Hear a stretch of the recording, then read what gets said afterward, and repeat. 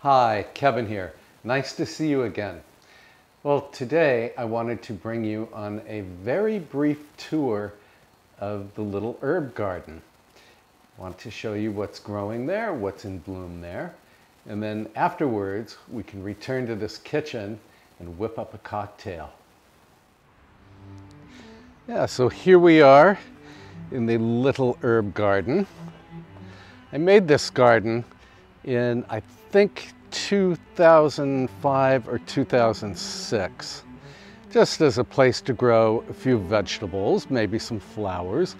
And then, when this garden was so successful, I built a much larger garden way up on the hill that has 12 beds. Anyway, the herb garden is really easy to maintain. So these boxes, or raised beds rather, are made from just inexpensive pine. And I find that pine can last, from 5 to 10 years. It's much more durable than people think. Anyway, this is the salad bar, all you can eat. And I have been eating a lot of lettuce from this bed. This is red oak leaf lettuce and green romaine. And in this bed over here, I have common chive, which is uncommonly delicious. And it's in bloom right now. These flowers are actually delicious if you sprinkle them on soups or in muffin batter. They're really terrific, very versatile.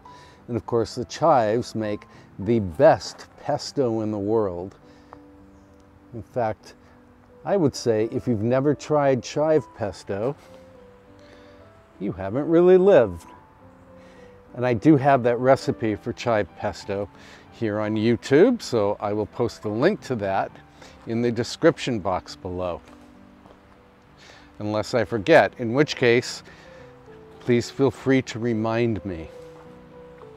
In this bed, I have a lot of dill and some flat leaf parsley, which I like to dry and store for the winter. Of course, I enjoy it fresh as well.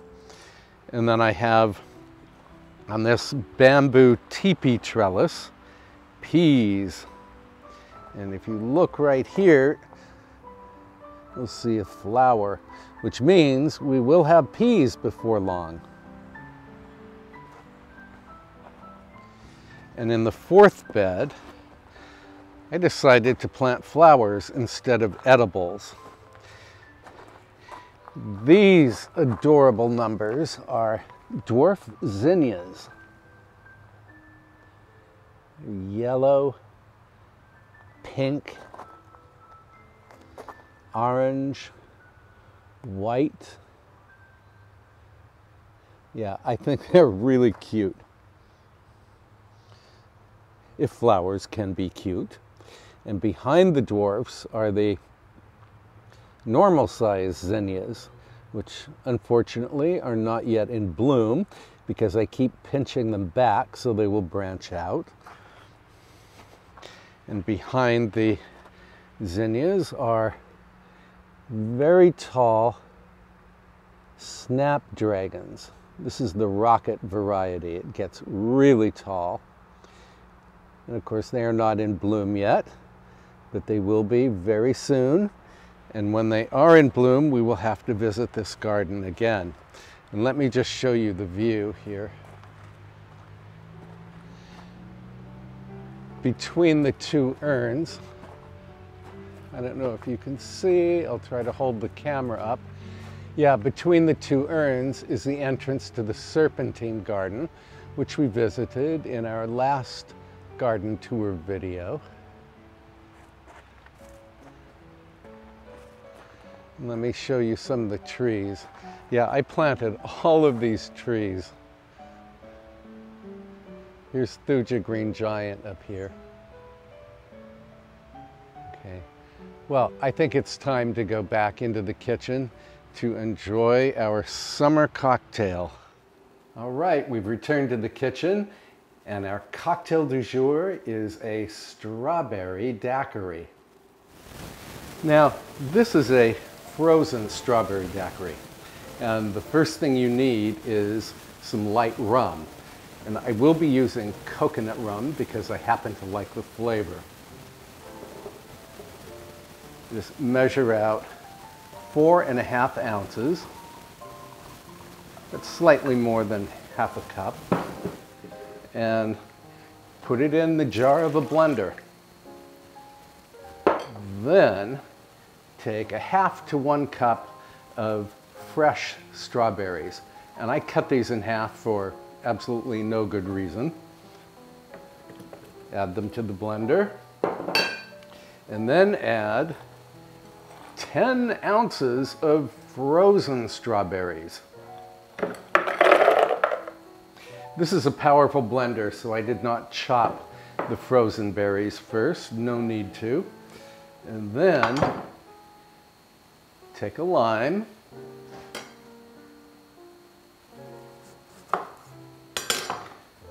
and then add the juice of the lime to the blender.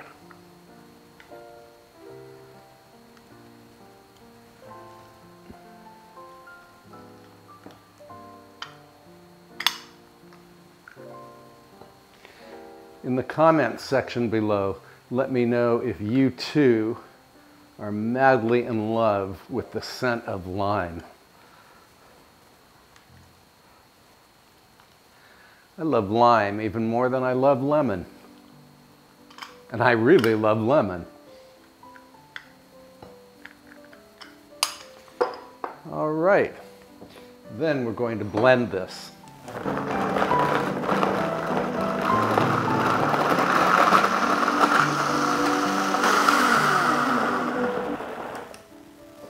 The nice thing about using frozen strawberries is that you do not have to use ice. So the drink is not at all watered down. It's got pure strawberry flavor. Here I am. Nice and thick. That's one for you.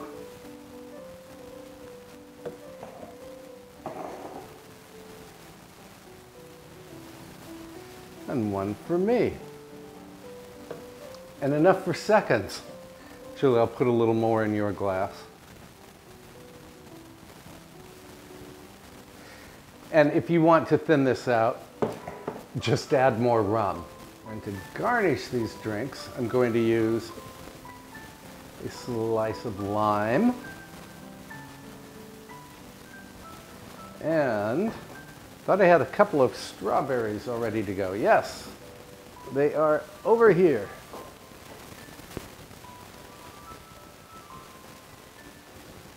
What you do is just take a whole fresh strawberry and put a slit in the center. And that's it. Have a look at this beautiful, beautiful drink. And I think we should take our drinks outside and maybe enjoy them under the pergola. Okay, I tried to film outside just now, but it's really too dark. So we will have to enjoy our cocktails right here in the kitchen. To your health.